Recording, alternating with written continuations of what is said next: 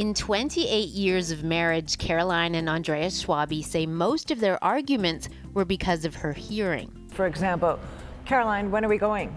I gave you the address. What was it you needed me to pick up from Superstore again? Last Thursday.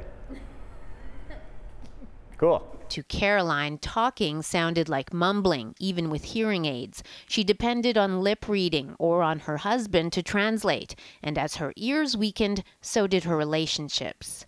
You just don't have long conversations about meaningful things. You find shorthand. Last year, an audiologist suggested a cochlear implant, an electronic device placed inside the skull to stimulate the hearing nerves.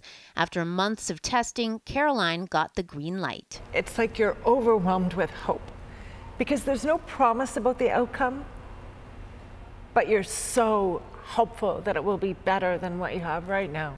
The surgery was in December, and 7 weeks later, the implant was ready to be activated. Andreas recorded the moment. Oh, interesting. Okay, now we are on. Okay, I thought it was beeping. It's actually just sound. She was officially, as her husband says, a cyborg. But Caroline's brain still had to learn to decode all the new signals. Like we are hearing a foreign language, we can still hear it, but we cannot process it. Caroline can not only hear, but also can understand on the very first day. First, the 48-year-old had to figure out the difference between noise and voices. Then she had to recognize everyday sounds. I heard the key going in the door.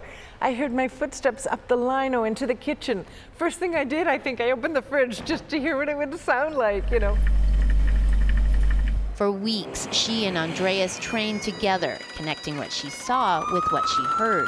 Eventually, she didn't have to watch his lips. She could look in his eyes. It's everything. It's a new life. Brand new. Ultimately. And after decades of asking for help, Caroline wanted to give back. The couple hands out homemade models of the inner ear, educating others about hearing protection, and sharing their story on their podcast, My Beautiful Cyborg. My Beautiful Cyborg. When you've been given a gift like this that changes your life for the better, it's so profound. It's just not something you can keep to yourself.